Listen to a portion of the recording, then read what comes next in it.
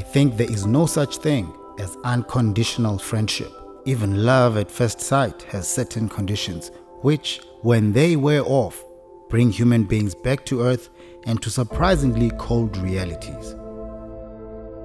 You can fail because of a disagreement, but not because of laziness, because you should have done something that you had the means to do, but didn't.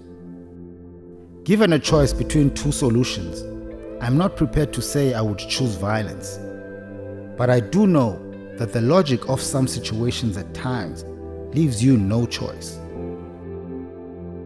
Under its current form, that is imperialism controlled, that is a cleverly managed reconquest of Africa, aiming at subjugating its growth and development through foreign rules. Thus, each one of us becomes the financial slave, which is to say, a true slave. We do not talk of women's emancipation as an act of charity or out of a surge of human compassion. It is a basic necessity for the revolution to triumph. Women hold up the other half of the sky. Imperialism is a system of exploitation that occurs not only in the brutal form of those who come with guns to conquer territory. Imperialism often occurs in more subtle forms: a loan, food aid, blackmail. We are fighting this system that allows a handful of men on earth to rule all of humanity. You cannot carry out fundamental change without a certain amount of madness. In this case, it comes from non-conformity. The courage to turn your back on the old formulas. The courage to invent the future. It took the madmen of yesterday for us to be able to act with extreme clarity today. I want to be one of those madmen. We must dare to invent the future. I would simply hope that my contribution had served to convince the most disbelieving that there exists a force called the people, and that we must fight for and with the people.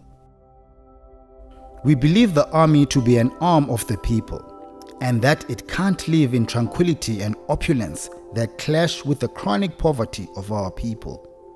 Our soldiers must constantly experience what the people experience. The people must defend themselves. They must decide to make peace.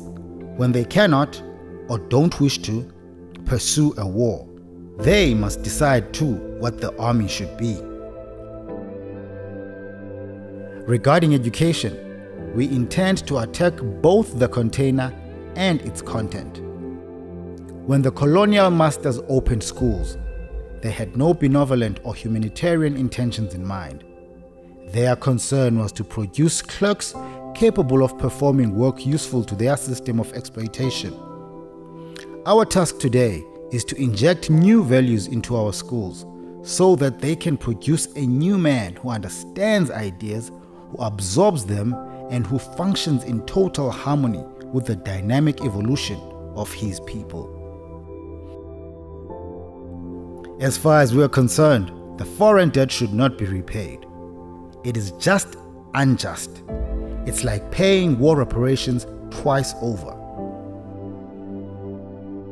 You can fight effectively only against things you understand well, and you can't win unless you're convinced your fight is just. The enemies of the people are the politicians who travel throughout the countryside only at election time. The politicians who are convinced that only they can make Upper Volta work. A person can deny everything, but their deepest intentions will come out in the end. There are days that hold lessons incomparably richer than those of an entire decade. During such days, the people learn with such incredible speed and so profoundly that 1,000 days of study are nothing in comparison. That's why when we are told 2 years is too short a time for returning to normal constitutional life, we say it's quite sufficient. Because when you let the people speak in complete freedom and complete democracy, the people will tell you in 30 minutes what they want. We don't need 2 years. There is no shame in getting on one's knees when it is in the interests of the people. Imperialism is everywhere, through the culture that it spreads, through its misinformation. It gets us to think like it does. It gets us to submit to it and to go along with all its maneuvers. Knowledge is not enough to change the conditions of Black people. Understand that we need to create programs and systems that will empower us economically, spiritually, and mentally. We need courage and action.